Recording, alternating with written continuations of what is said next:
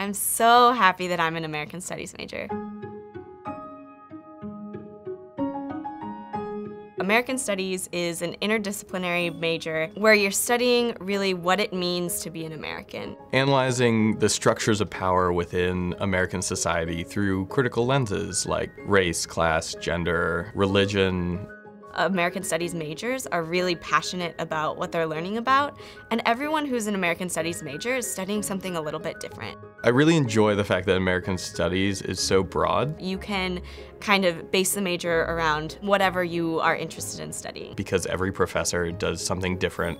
Everything from literature to art to history to sports to psychology and sociology, anthropology, whatever brings you joy, you're gonna find a class that's very similar to that in American Studies. I think that's been the best part.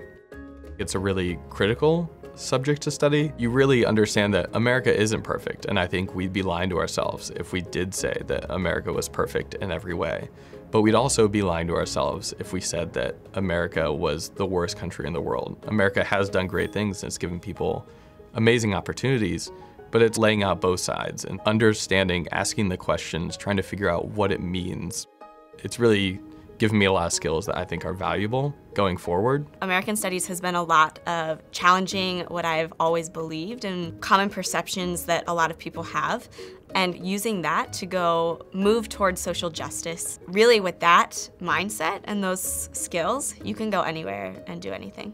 I know people who are going to med school, who are going to law school, who are going into education, who are going into business. Post-graduation, I'll be prepared for whatever the world brings to me.